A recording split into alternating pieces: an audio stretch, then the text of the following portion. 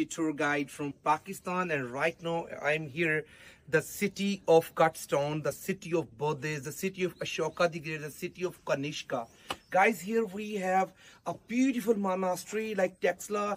Taxila is a word of Sanskrit language. This real word of mean, it's a Sanskrit word Taxila. Taxila mean the land of like cut stone, and this is a Gandhara art. The Gandhara civilization is really popular in the whole of the world.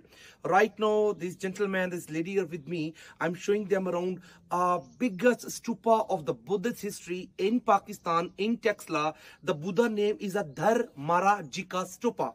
Dharmarajika mean Dharam ka Raja. Raja mean Raja, the Raja of the religious. Who was that? That was Ashoka. Ashoka the Great built that stupa. She will add it and she will show you that stupa in the video. That stupa built in 3rd century BCE.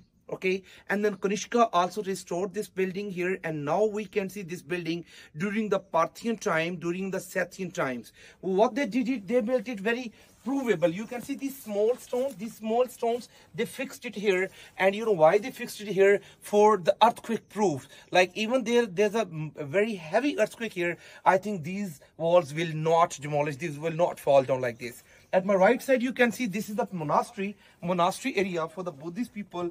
In the old time, in the ancient time, the people come here from China, from Turkey, from the other countries. They travel to by a silk route, and they come to this Taxila. There's a big monastery, 5-6 different monasteries. This is one of that, and we have a Julia monastery. We have 3 ancient cities, Sirkap, Sirsuk, and Mohamrado. We find one Jindal temple is here. We find Dharmarajika stupa here, and we have also Taxila biggest museum here.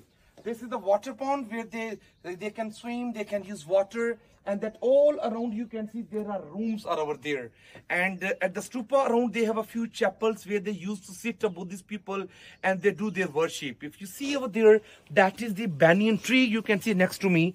A Buddha did for a long time the worship at the banyan tree, but he couldn't get that enlightenment, so then he changed his tree. He sat under the Bodhi tree. That next to that small tree you can see, that is the Bodhi tree, guys. So we have a lots of Buddhist site here in Pakistan.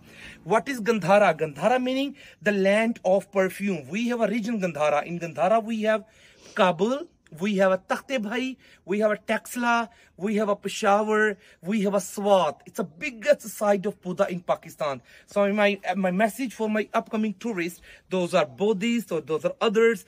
We have a really ancient city, the history of 326 BC. Alexander came here, Parthian came here, Scythian came here, Buddhists came here, White Huns came here, a lot of history here. So for my Buddhist message, please come to Pakistan, visit your old monastery, your Buddhist place, visit your Buddha sites, and visit other archaeological sites in Pakistan. So still that, keep loving Pakistan. I'm waiting for you guys. I love Pakistan, you love Pakistan, we love Pakistan. Pakistan, Zindabad. Goodbye.